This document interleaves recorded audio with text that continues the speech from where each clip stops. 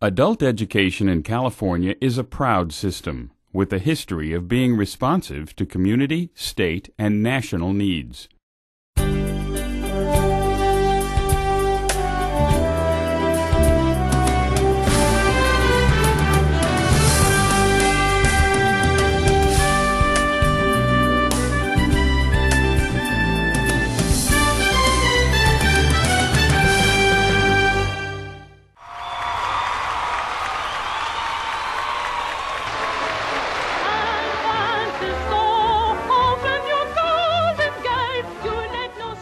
The first recorded adult school in California was sponsored by the San Francisco Board of Education in 1856. Evening classes were taught in the basement of Old St. Mary's Church. Then, like now, many students were immigrants, in those days Irish, Italian, and Chinese. Subjects included adult literacy and vocational subjects, such as drafting and bookkeeping. John Sweat, one of the first volunteer teachers at St. Mary's and principal at Lincoln School from 1868 to 71, convinced the board to make the adult program tuition-free, beginning another enduring tradition. In the last half of the century, evening schools were established in other large cities, such as Sacramento, Oakland, San Jose, and Los Angeles. By the turn of the century, evening schools were well established as Americanization centers.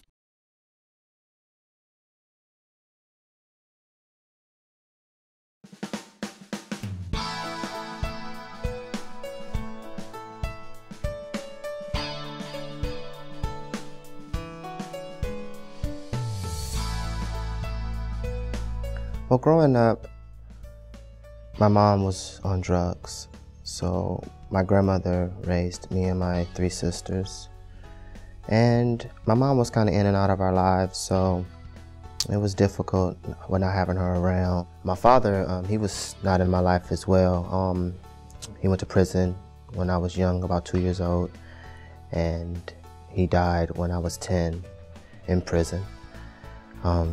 So not having him around was also tough. But my grandma, she was the backbone of the family. She held it together. You know, having circumstances where everyone can't have, you know, in life 2 parents in the household. And how do you survive that? You know, and he did, having a grandma there who came in and, you know, gave him that parental guidance and love. I was always a good student.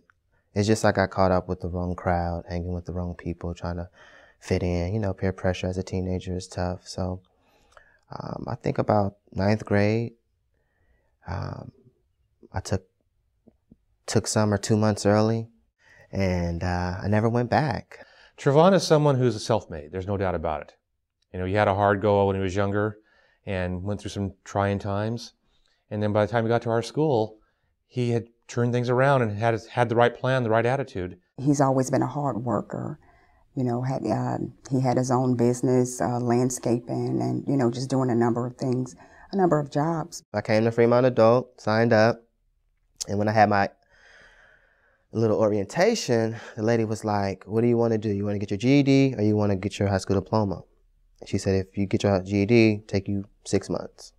She said, if you want to get your high school diploma, it's going to take you about 2.5 years. And I was like, I want to get my high school diploma. I want the real deal. He was taking advantage very quickly of every option that we developed for our students. We're very fortunate to have classroom-based instruction. He was coming to morning classes, afternoon, evening classes.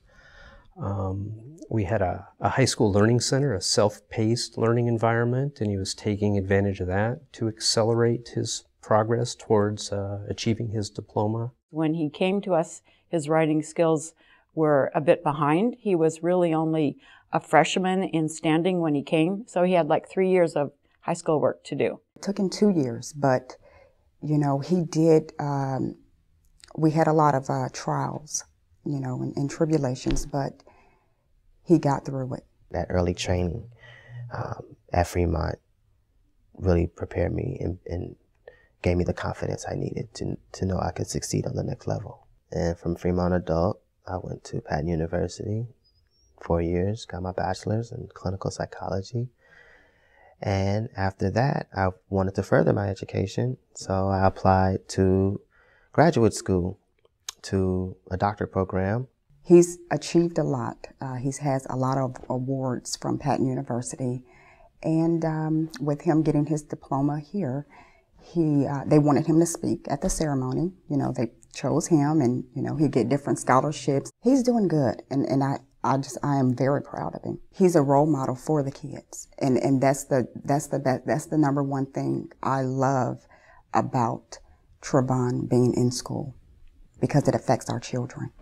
So I think me going back to school has tremendously affected my children, as well as my circumstances with my entire family. I think it's been a blessing. It's been really an honor and a privilege to work with him as a student and to see his success now. He's going to make a difference in a lot of people's lives. He is. I mean, a young black male with his doctorate degree, you know, helping his people and all people. It's very powerful. It doesn't happen every day. My advice for students coming into Fremont Adult, or any adult school for that matter, is just to be focused. Know what you want. Know what you're after. This is going to better your life. This is going to better your family's life. And just know that you're accomplishing this for you. Nobody can ever take this away from you.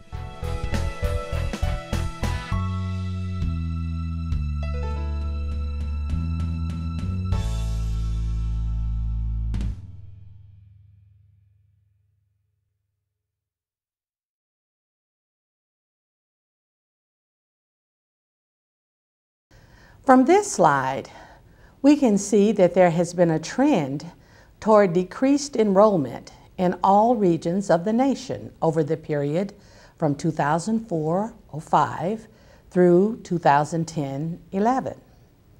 But still, California, as a single state, as of 2010-11, served 1/5 of the nation's adults. This slide compares the distribution of students enrolled in the types of WIA Title II programs among the various regions in the country and California for 2010-11. The data indicate that California had the highest percent enrollment in ESL as compared to that of other Western states and other regions in the nation. Conversely, California had one of the lower enrollment percentages in the nation for ABE, ASE, with the southern region having the highest.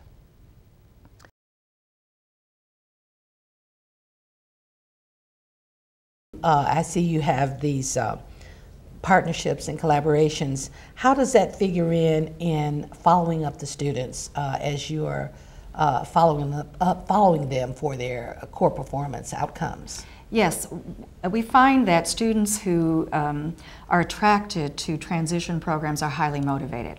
Highly motivated students have high persistence. And high persistence means for us that it affords us the opportunity for better data collection and analysis. We are better able to have paired scores for our CASAS testing, and we are better able to track students' progress both within our organization and when we follow them and work with them in the collaboration with our partners at in this case, the other campus is an example. And then keeping in touch with the student is very important. We find that phone communication and email is critical, but the most important factor we think really is the teacher's connection to the student. We find that when the teachers have created this community of learners in the classroom, the cohort begins to move together in their progress, and it's much easier for us to keep in communication with them. The teacher will find the students communicating with them on a more regular and frequent basis, even when they have transition from the program into the next step of the program. So this has been very helpful to us to gather better data and over a longer period of time, and also to have more data to work with.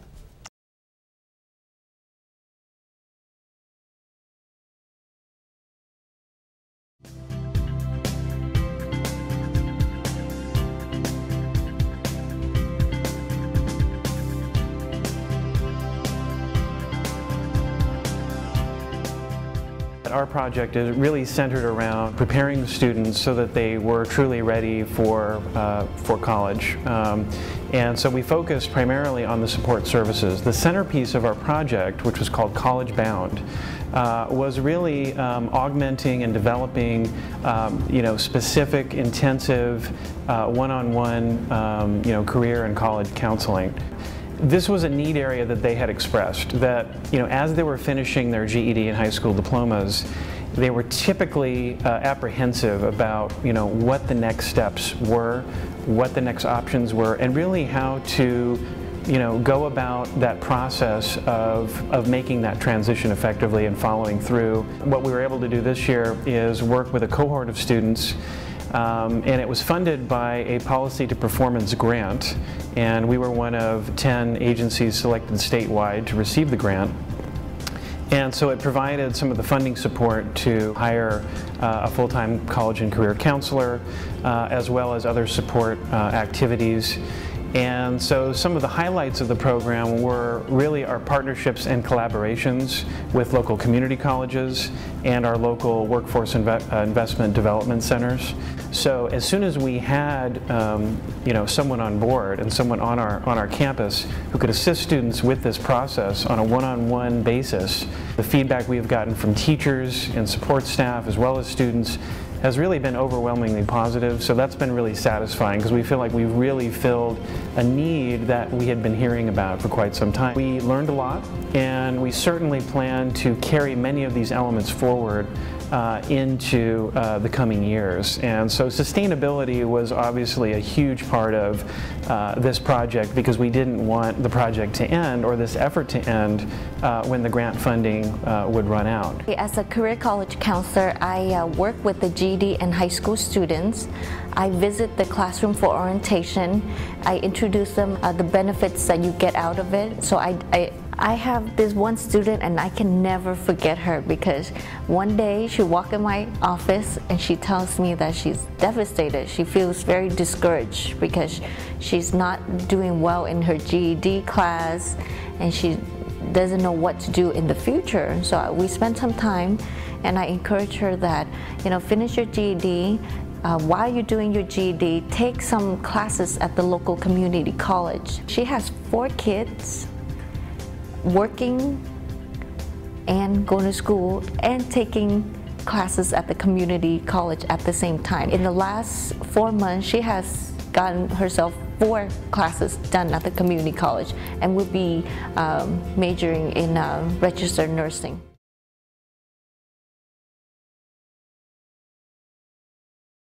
Without the assessments, I cannot plan my instruction. Assessments is the #1 most important thing for me when a student comes in.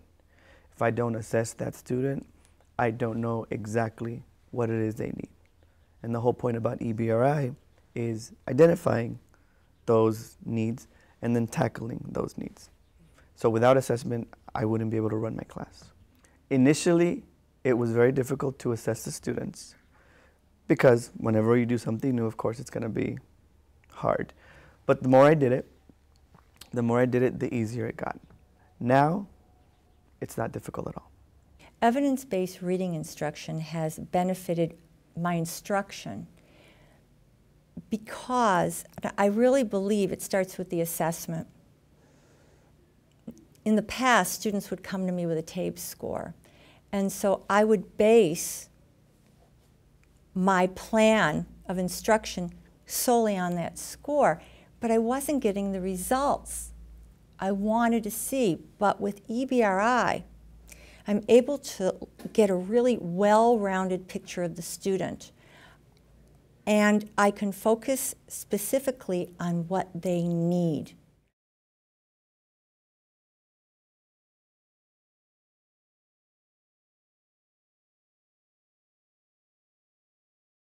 Okay, good morning, class.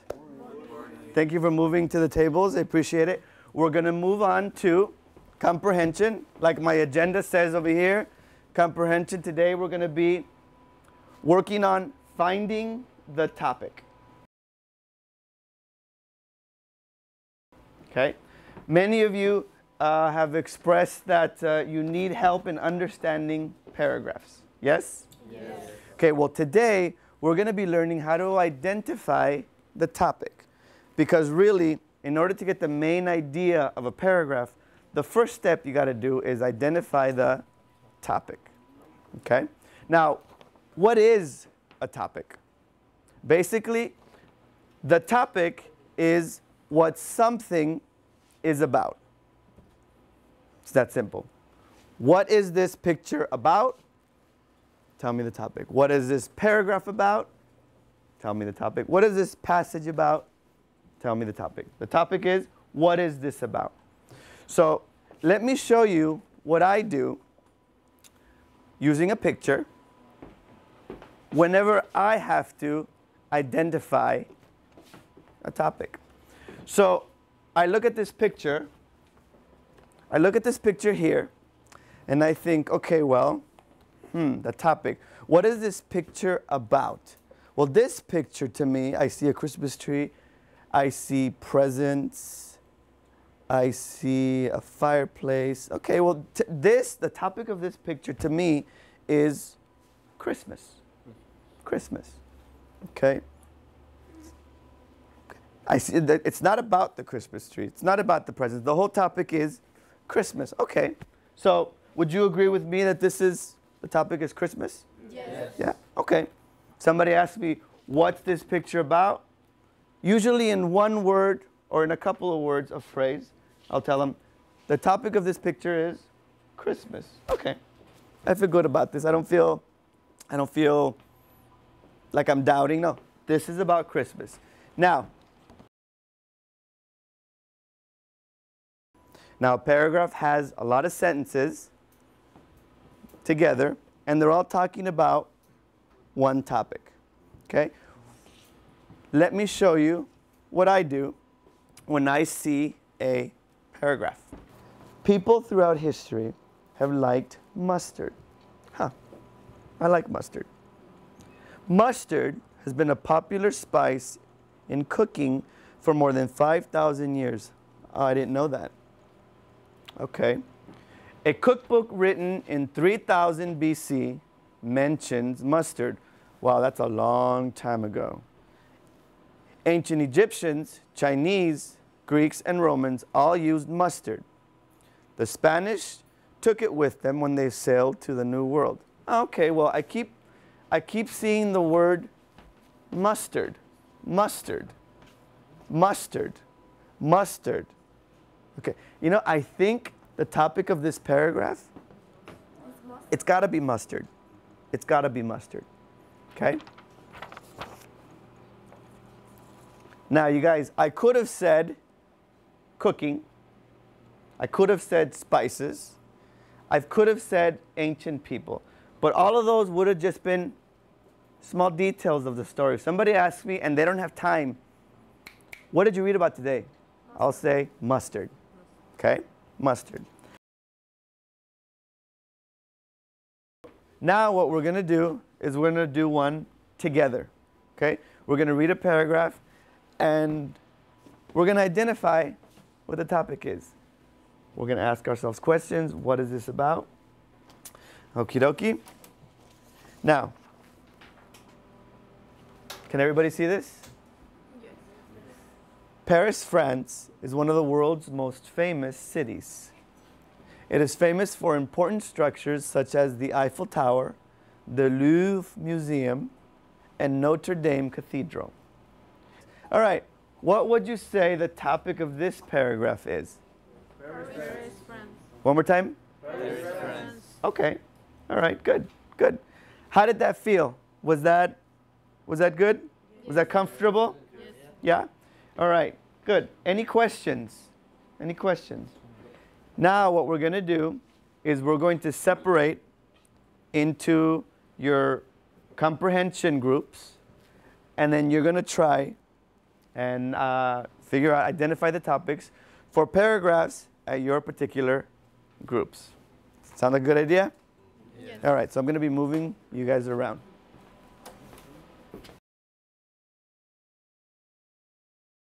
All right, so you guys, so we identified the topic of one paragraph. Paris, France. Very good. Now, realistically, what's going to happen is I'm going to give you an assignment, and you're going to have to find the topic of not just one paragraph, but more than one paragraph. In this case, 4 paragraphs. So what I'd like to show you is how I go about in identifying the topic of each paragraph. Okay?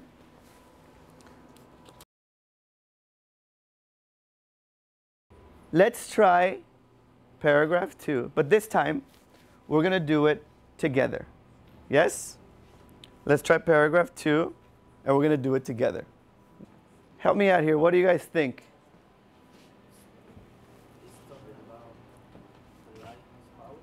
It's talking about the lion's power. You know, that's what I was thinking too. It does talk about the paws and the claws, and it also talks about the teeth, but both of those refer to the power the lion has. Now, one more. Now this last one, I want you guys to do it on your own.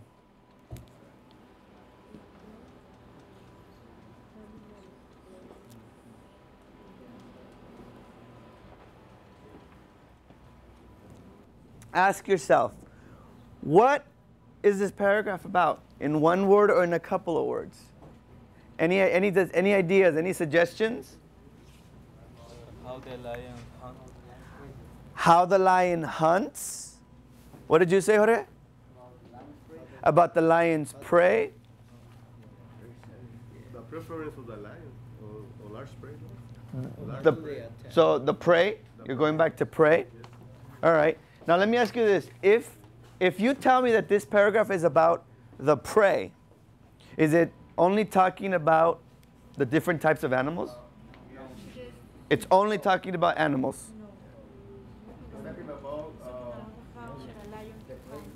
How the lion hunts those animals, right?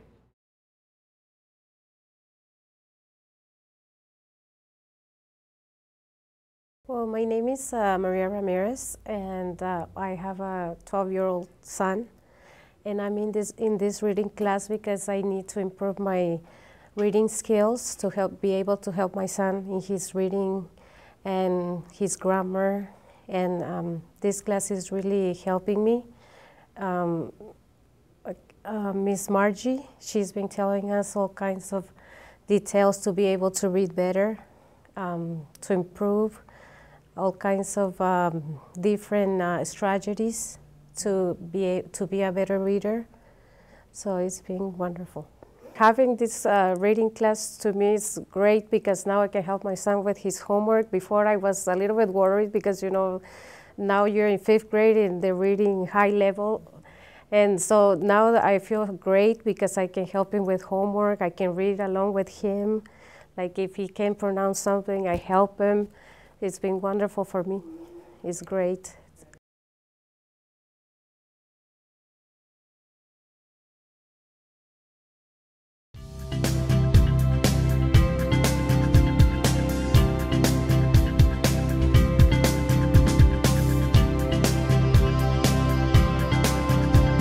So the class, we're calling it the Fast Track Employment Skills, and that's what our promising practice was based on the development and implementation of this class, which is a transition class. It first began by our participation in the WCSC pilot project through CASAS and California Department of Ed.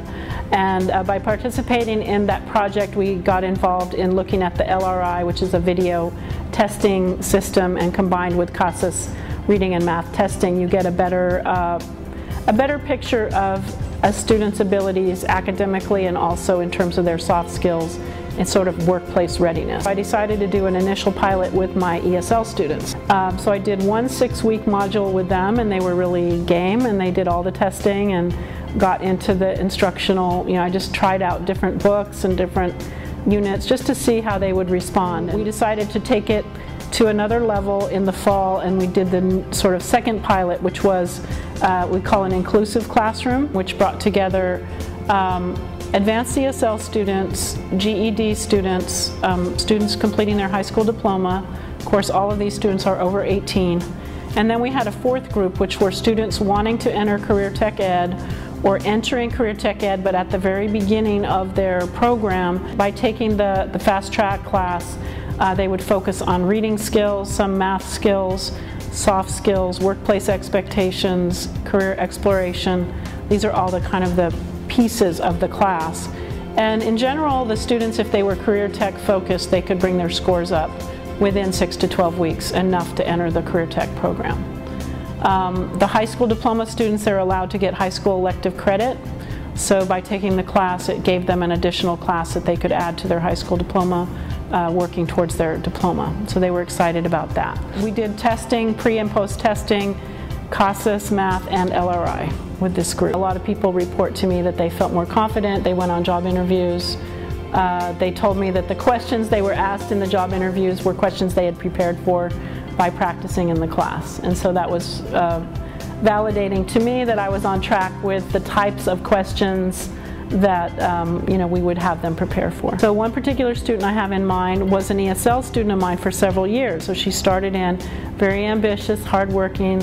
She's a mother of 4 and a grandmother, but just really wanted to advance her own education. So she, this year, after taking the fast track class, she also completed her GED, graduated in our GED program, and just called me last week to ask if she could use my name as she is applying to jobs at Pete's Coffee.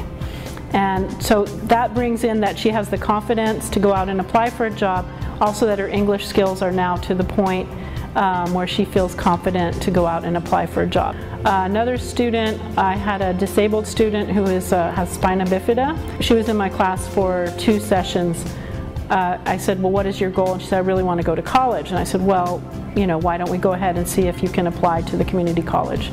So her family is all immigrants and she needed some support. So she is attending Chabot College now. One of the options that we're looking at is making the fast track employment skills class a module required for high school graduation. Again, all of our high school students are over 18, but they could really use these skills. These are critical skills. Another option has to do with creating like a pre-apprenticeship skills class, create a pathway between our school and some of the union trade apprenticeship programs.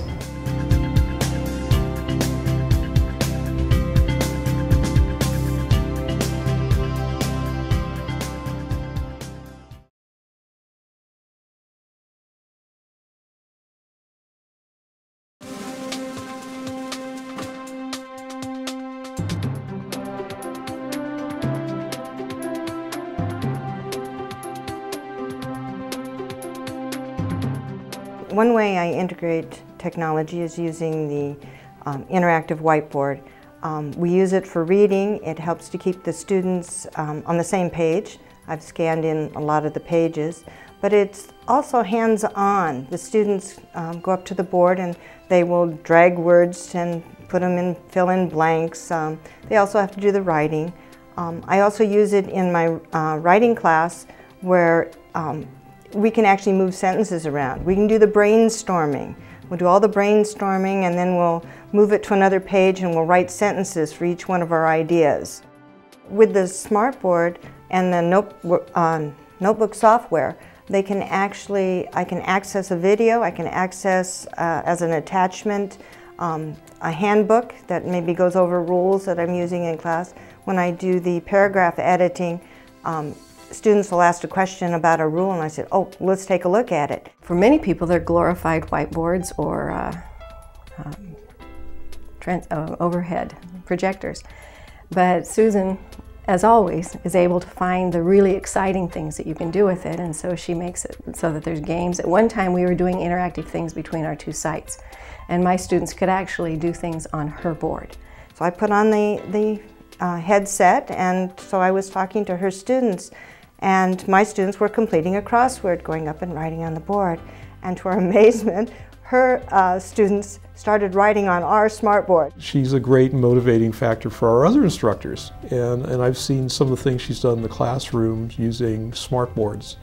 And most teachers will just they'll start out using a smartboard as something to lecture in front of. They may as well just have a sheet. then they see what she does and they are blown away. They see how progress the students are making and they just want to press it even further. I'm able to take student essays and scan them and put them up on the board. And you would think they would be afraid, but they're not. They want to see their work up on the board, and as a class we'll go through and offer suggestions to help them with their writing. We make a very comfortable environment for our students, and so they're very willing to help each other. And the smart board, the students just watch for a few times, and then as soon as they've watched, they know they can do it, and they're up there and they're writing on the board. When a student's having difficulty with Play-Doh, we'll project Play-Doh up onto the board, but I can write on it and write on the actual web page and work a problem out, and then we'll close the ink layer and then put in the answer.